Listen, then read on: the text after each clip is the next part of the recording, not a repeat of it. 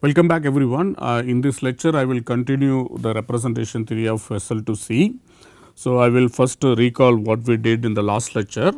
So, what we did, we started with actually finite dimensional irreducible representation of capital V and established a very nice basis of that capital V. So, let me just recall. So, say V is actually finite dimensional irreducible representation of SL2C.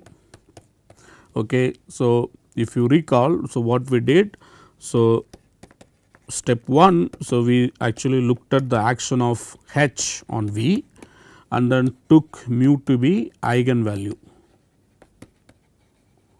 of this H, because we are working over complex numbers, there exists an eigenvalue and then we take V to be eigenvector corresponding to this eigenvalue.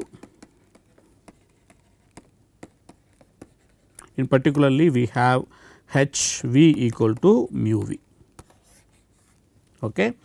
So, then if you denote V gamma by the gammath eigenspace of this H. Okay.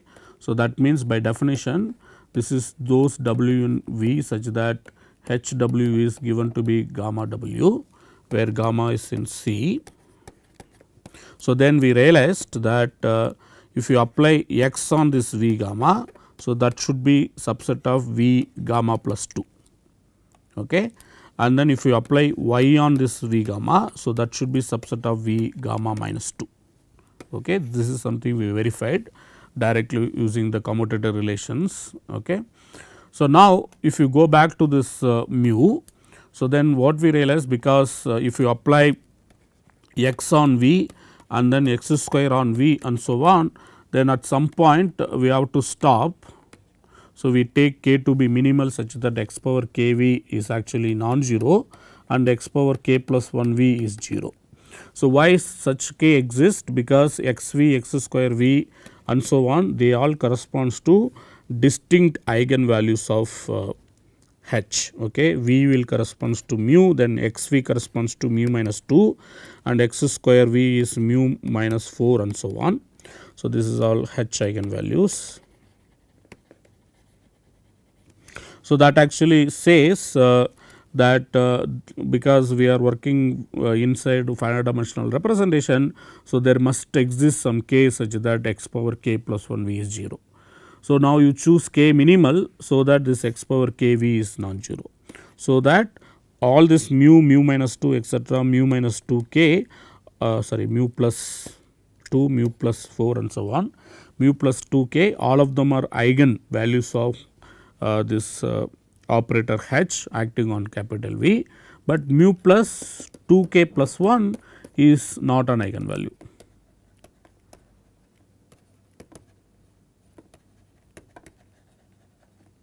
Okay. So, in particularly what we did, we replaced lambda by this mu plus 2 k and then V naught by this x power k V.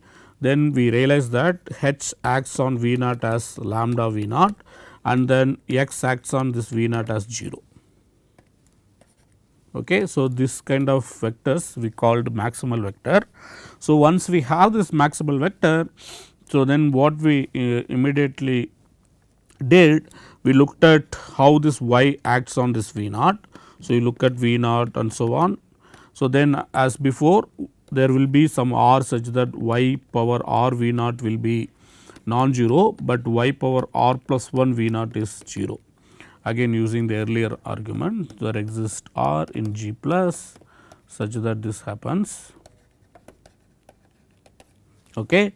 So, that implies we immediately saw that if you take this span of this V naught, y V naught etcetera, y power r V naught.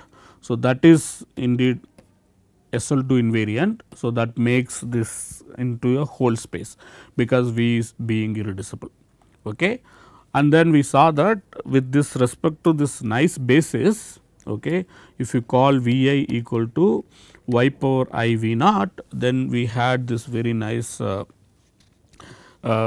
action of this SL2C on this Vi. Okay. So, that is given by the following identities. The first one, H acting on Vi be lambda minus 2i Vi, and second is Y acting on Vi will be Vi plus 1, and third thing is x Vi is nothing but I times lambda minus I plus 1 Vi minus 1. So, where we understand that V minus 1 is 0, okay, and this is all true for all I greater than or equal to 1. So, I greater than or equal to 0.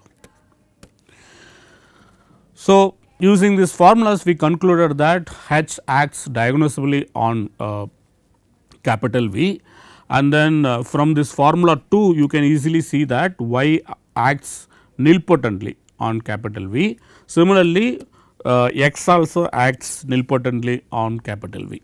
Okay. So, observations, H acts semi simply or diagnostically on capital V, and then X and Y both act nilpotently on capital V. Okay. These are all the observation, and not only that, this lambda has to be R, and all the eigen values must be R minus 2 etc., minus R plus 2 minus R. So, these are all the eigen values, and the corresponding eigen values eigen spaces must be one dimensional, that is what we saw. Okay. So, these are all the eigen values of H acting on acting on V, and if you take this V R minus 2i, this is spanned by just y power I V naught, which is just Vi. Okay. So, this is what we saw in the last class. But now the question is, this is actually allows us to define map from isomorphism classes of finite dimensional irreducible representations of SL to C to these non-negative integers. But the question is why this map is surjective. So, we still have not established any irreducible representation explicitly corresponding to given non-negative integer. So, that is what we are actually going to do. Okay. So, what we do? So, we actually going to prove this following theorem. So, this is actually kind of classifies completely all finite dimensional irreducible representations of SL to C. So, in one side what we do, we take this set of all isomorphism classes of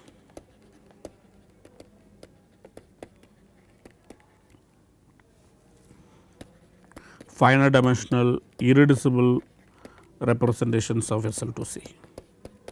Okay. So, then on the other side what we do, we take this non-negative integers. So, what is the map?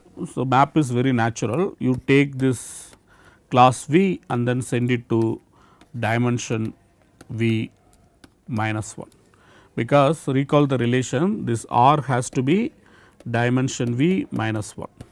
Okay. Basically, this R captures all the information about this capital V. And it is clear that this map is actually well defined, because if you take two isomorphic irreducible representation, the dimensions will be same. So, this number will be same. Okay. So, what we need to check? We need to check this map is surjective as well as injective. To prove this map is surjective, there are many ways actually one can check. So, I will leave it to you to check the following thing very abstractly without actually getting into the actual representation. What one can do? One can actually define abstractly. You start with the space, okay, which is of dimension R plus 1, take V to be just a span of V naught etc. V R, okay, V 1 etc. V R. So, then what you do? You just define the action of SL to C on this abstract vector space using the formulas, okay. H V I equal to lambda minus 2i V I, and then y V I equal to V I plus 1, and then x V I to be I times lambda minus I plus 1 V I minus 1. So, if you define the action of SL2C using these formulas again for I greater than or equal to 0 and then with the convention that V minus 1 is 0. So, then you can actually prove that this defines well defined action of SL2C on capital V. Okay. So, I leave it to you to check. So, this defines well defined action of SL2C on capital V. So, what is what one supposed to actually check? So, we have to check if you take the commutators of these corresponding elements. For example, if you take the bracket x y, then you should be able to get h, that is the thing you have to check. For example, you can easily see that the basis if you fix to be this V naught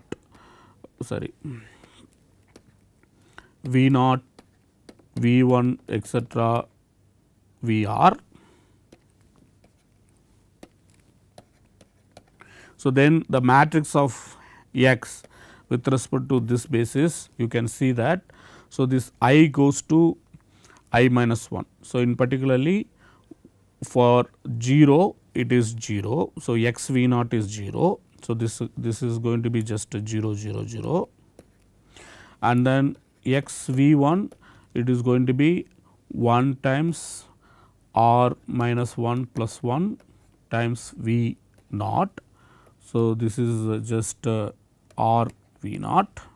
Okay. So, that is going to be r here and then 0 elsewhere and then x V 2 you can see that this is twice r minus 2 plus 1 V 1. So, that is twice r minus 1.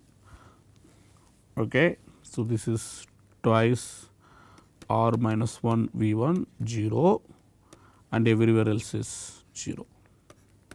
Okay. So, it is clear that on the diagonal all the entries will be 0, only the first off diagonal entries will have entries and all other things will be 0. Okay.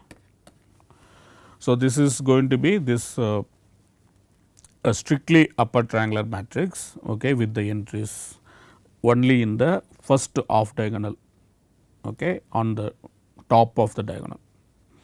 So, that is very clear. Similarly, if you look at what will happen to this matrix of y with respect to the same basis. So, this will be again lower triangular matrix. So, it is a strictly lower triangular where the entries will be here on the first off diagonal which is below this diagonal entry. Again what will be the matrix of H? The matrix of H will be just your diagonal matrix, because H V I is nothing but lambda minus 2 I V I. So, this will be just r minus 2 etcetera minus r plus 2 minus r, all other entries will be 0. Okay. Now, what we need to check, if you take the commutator of these two, okay, then you need to check this has to be exactly equal to the matrix H. Okay, this is something you need to check. Similarly, you have to check for all other commutator relations. So, I will leave it to you to check. So, it is not very hard, it is just basically a matrix multiplication with these specific matrices. So, that indeed proves that given any R, so you have this R plus 1 dimensional space on which this SL2C is actually acting. So, you have a representation of SL2C. Now, it is not hard to prove that this V must be irreducible. So, that is just follows from following argument. So, if you have this well defined action on this capital V, so then let us say W is actually a proper submodule of V. Okay. So, then what will happen? So, let us say W is actually non-zero module. Okay. Let us not assume anything about proper. So, let us say it is a non-zero module. Then there will be a W inside this W, okay, which will be again eigenvector of H, because H is acts on W, okay, because W being SL2 submodule, okay, this is let us say SL2 submodule. So, this H must act on W. So, in particularly there exists W in W such that HW will have this eigen value mu. Okay. So, this mu has to be one of the eigen value as before. Okay. This mu has to come from R minus 2 etcetera minus R plus 2 and then minus R, because the eigenvalues of entire eigenvalue H eigenvalues of this capital V is this list. So, it has to come from that. So, in particularly note that the eigenspaces corresponding to this each eigenvalue, they are all one dimensional. So, this W must be some scalar times whatever that Vi. Okay. This mu has to be some R minus 2i and this W must be some scalar times Vi. By replacing that scalar, we can assume to be this is exactly Vi. Okay. So, that proves this Vi is inside W. Okay. Now, look at the action of X and Y. So, if you actually use, if suppose Vi is there, if you use the action of Y, then from this Vi you will be able to go to Vi plus 1. Similarly, from Vi plus 1 you can go to Vi plus 2 and so on. Okay. So, since this Vi is in this W, by applying YVi you get Vi plus 1. So, that has to be in W. Similarly, that proves that by applying another Vy we get Vi plus 2 is also in W and so on. So, that proves that Vj is in W for all j greater than or equal to I. Now, what happens to what happens if you apply X on Vi? If you apply X on Vi, you can see that this actually reduces the indices up to some non-zero scalar. This I times lambda minus I plus 1, it will be never 0 for this lambda coming from, this lambda is R basically. So, it will be never 0. So, that says that if you apply X, then X Vi, which will be some non-zero scalar multiple of Vi minus 1, that has to be in W. So, that proves that Vi minus 1 will be in W and that proves that Vi minus 2 will be in W and so on. So, that proves that Vj will be in W for all j less than or equal to I. So, this actually implies all Vj are in W for all j from 0 to R. That proves that capital V is subset of W. Okay. So, that proves that V is W. So, by choosing this one eigenvector of H, we can see that by applying repeatedly X and Y, we get all other eigenvectors. Okay. So, that way we recover this capital V entirely from one eigenvector. So, that makes this W equal to V. So, that proves that V must be irreducible if V actually satisfies these conditions. Okay. So, this is abstractly proving that given non-negative integer, there exists actually irreducible representation whose dimension is just R plus 1. Okay. That actually proves that this map is surjective. Okay. This map is surjective. So, from the same argument you can also see that this map is injective. Why? Because suppose we have, let us say, two representation, irreducible representation of SL2C such that the dimension of V minus 1 is same as dimension of W minus 1, then that will imply that dimension of V equal to dimension W.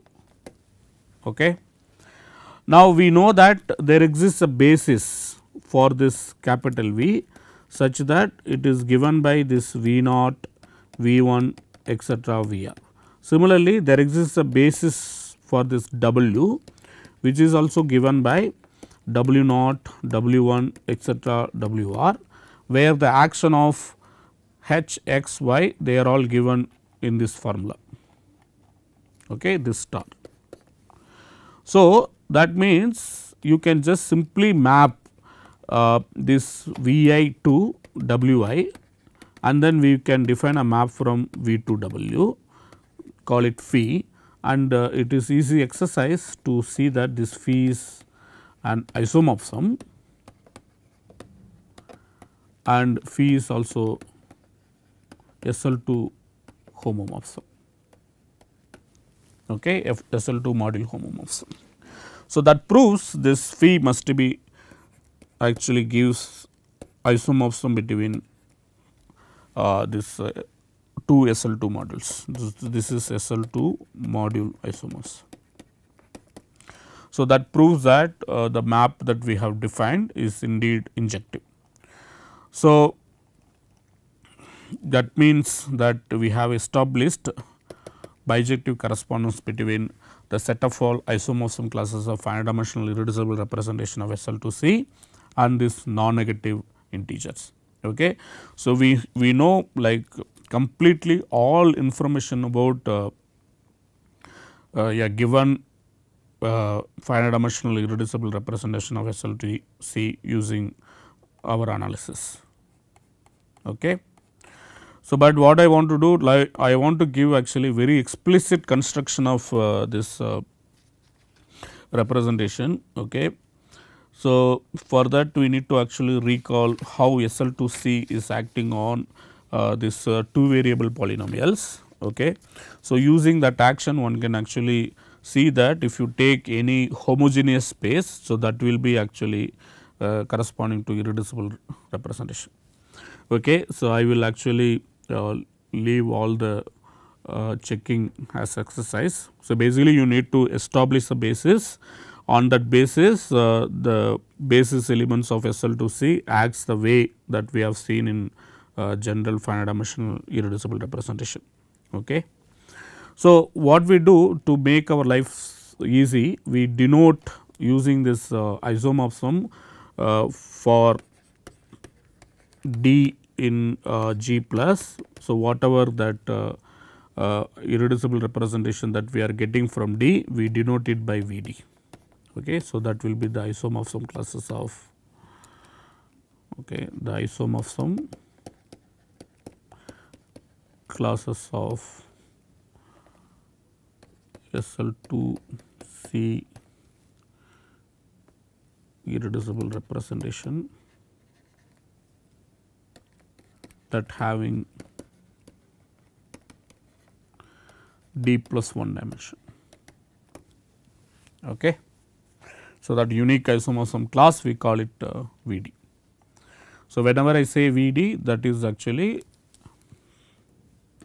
irreducible representation of SL2C whose dimension is D plus 1. Okay. So, now what we are going to do? We are going to explicitly construct these representations. So, for which we are actually going to take this infinite dimensional space. So, call it CUV. So, this is just a polynomials in two commuting variables. Okay. Polynomials in two commuting variables UV, again over complex numbers. Okay. So, now what we do? We define this SL2 action on this polynomial ring or polynomial algebra. Okay. So, how it is given?